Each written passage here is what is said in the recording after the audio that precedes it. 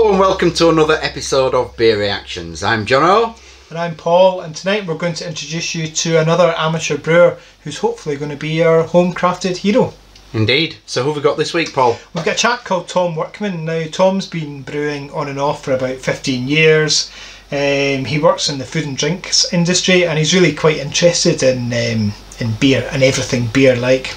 Okay. Quite interestingly, one of the things that Tom told us was that his biggest frustration was that you get loads and loads of fancy looking beers in cans. The artwork and things like cans, that. Yeah. And often the artwork is fancier or more exciting than what's inside. Indeed. And I think what Tom's trying to say is that he's hoping to brew beers that are as exciting on the inside, if not more exciting, than the artwork on the outside. Than the artwork on the outside. If indeed the artwork's needed at all. Exactly. The beer should speak for itself, really, shouldn't it?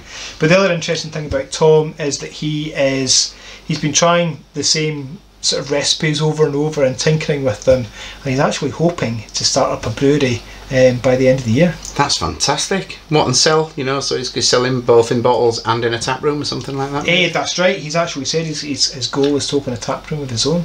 Well, that was very perceptive of me. So Tom sent us 2 beers, and now Tom got in touch with us through the Facebook and offered to send us some beers, and we really hope that some other home amateur brewers out there will get in touch with us and offer to send us some beer, because we're always happy to taste beer. We are. Who wouldn't be?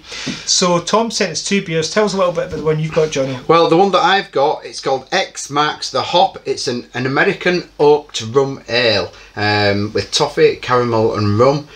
So it'd be interesting to see what this one tastes like. I'm very curious about the rum part of it. That sounds delicious. Well, the one I've got is called Land of Hops and Glory, and it is an American Pale Ale. Right. So it's 6.8%, so that's quite a strong one. Yeah. This one's 5.5 actually. No, okay. 5.5. Okay. I'll just hold that one up there so you can have a look at this one up as well. Very good. There we go. Some good little labels there as well. Yep. So I'm very excited to try these. Shall we do the American one first? Let's go for that one. Let's do it. Let's get pouring. Let's get pouring.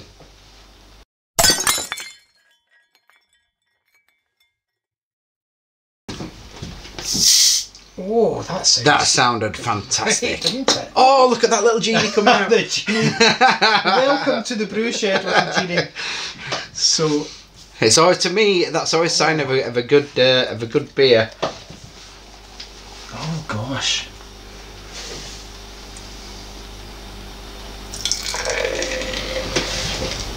I'm just gonna film that going in there so we've got some good footage of a. Oh, look at that!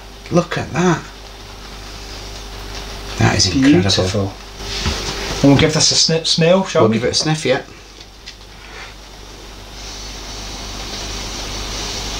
Oh, it smells good. It does smell good. Just a little bit. There's an apricot smell there. There's an apricot smell there. Yeah, yep. Apricot-y, or perhaps a little bit citrusy. Look at the colour. It's very pale straw coloured, that. It's nice. It is. It's looking a little bit cloudy, but I think for a beer like that, I think that's probably to be expected. It's not a New England IPA, this. It's just an American Pale Ale. It doesn't have any oats or wheat in it. I think I'm going to get in there and give that a taste. Yeah, I think we need to taste that.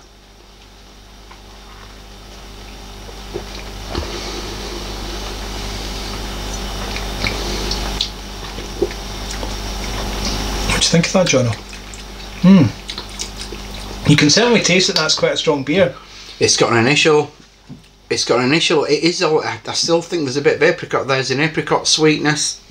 It's a pleasant, malleable sweetness, but then there's a real sharpness. It hits the back of the tongue. It's very sharp, isn't it? Yeah, it is. Very sharp. It's actually quite dry, I think, as a beer. Yeah, it's a dry beer. It's a little bit astringent on the tongue, but that I'm actually finding that quite pleasant. It's something I would imagine be quite thirst quenching. But I think it's quite strong. You can taste the alcohol in that. Yeah, you can. Now, what did I say? That's 6.8%. I've forgotten, actually. Yes, 6.8%. Certainly, is quite a dry beer, but I'm not saying that that's unpleasant by any means.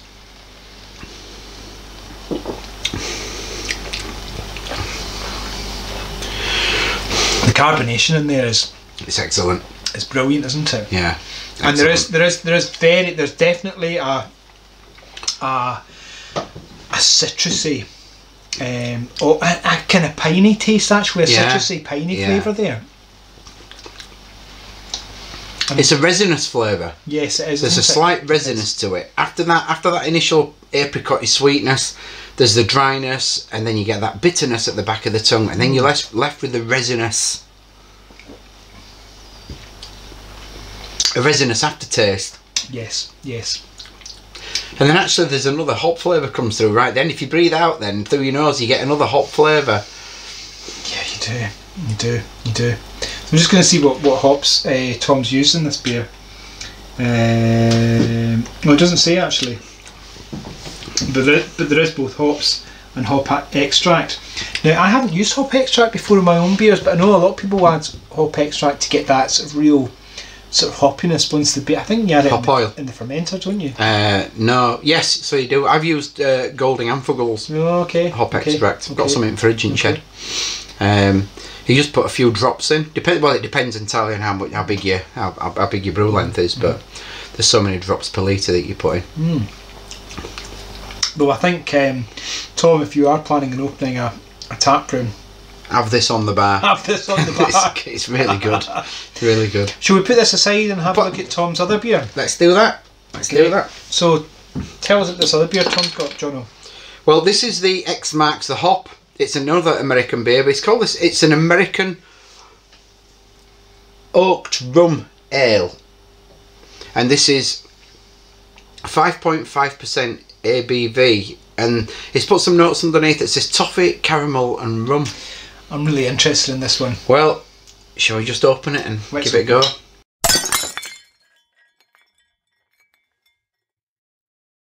Are you listening? I'm listening. Put it up to the mic. And there's another one. Go join your friend Little Genie. Really good job with the carbonation, Tom.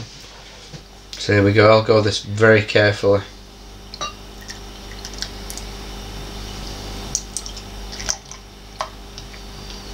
Oh, that looks absolutely beautiful, doesn't it? This looks like a really good one, Tom.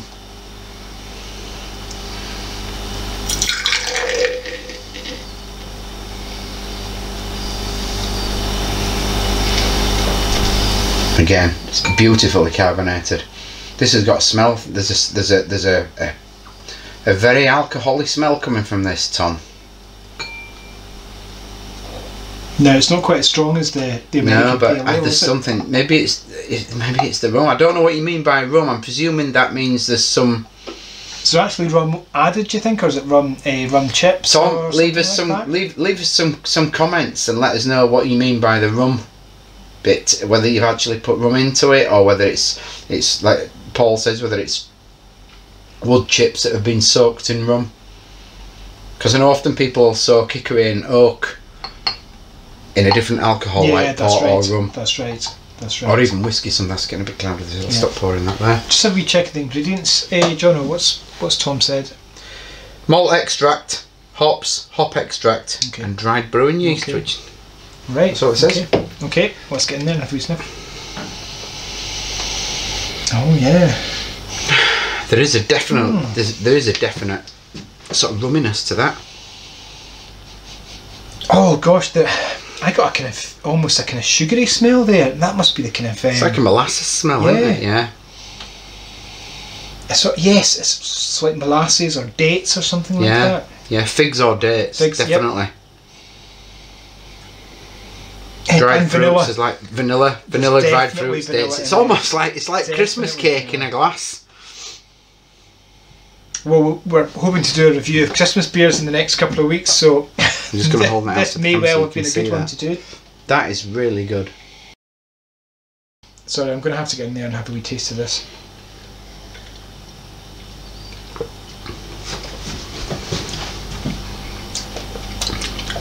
Oh, that's good.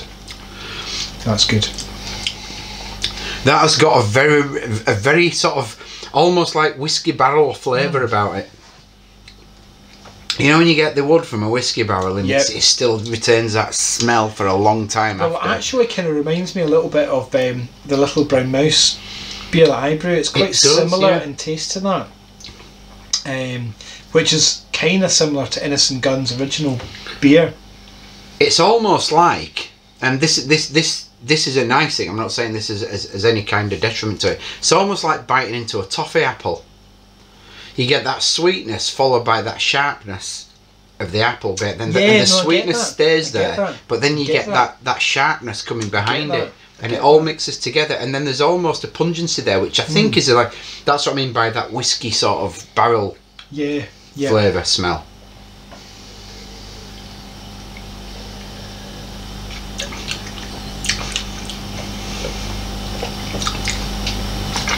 You know, it's almost like a pudding wine. There's the thing is, it's not a sweet beer. Don't get me wrong, but it's not. There is a real kind of sweetness coming through, but there's also it's not quite a dryness. I mean, it is a dry beer. It's not as dry as the other beer, Tom. But there's a tartness as well as a sweetness, which is really quite interesting. And actually, for me, that's working really well. Yeah, it is. It's like, it is, as I said earlier on. It's like Christmas cake in a glass. It's like that, all those mixed fruits that you get with the citrus of the candied peel and stuff like that, and then steeped in alcohol. There's usually brandy or rum or something like that in there. Even that sort of amaretto cherry, there's in there as well. So Tom, it's definitely rummy. That is a really good beer. I'm interested. Well, you already asked the question, John. Is it chips? Is it chips that are soaked in rum that Tom's used? Or is it actually rum that you're putting? So do leave us a comment, Tom, and let us know. So in terms of an amateur brewer and a home crafted hero score, what are we going to give Tom, do you think? What, for each one or in total? I think total. In total. I think I'm going to go with a solid 7, I think. Yeah, I would say 7.5. 7.5, yeah. There you go. So that's 14.5 out of 20. That's good. Tom, I just want to raise our glasses to you and say thanks very much. There's a couple of really, really nice beers. Unusual beers as well. And Tom did say earlier this evening when I told him we were filming this episode that he was happy to send up some more beer in the future when he's got some other recipes on the go. So please do, Tom. And we shall watch your career with great interest, I think, as it takes off. And we wish you all the very best. And we may even come and visit with your brew company. But that would be fabulous, wouldn't it? Yeah. So if you get yourself up and running and get your tap room up and running, Tom, get in touch with us and let us know, because we'd love to come and see you. Please do. So here's to you, Tom. And the Little Beer Brewing Company. Well done. Well done. Slange.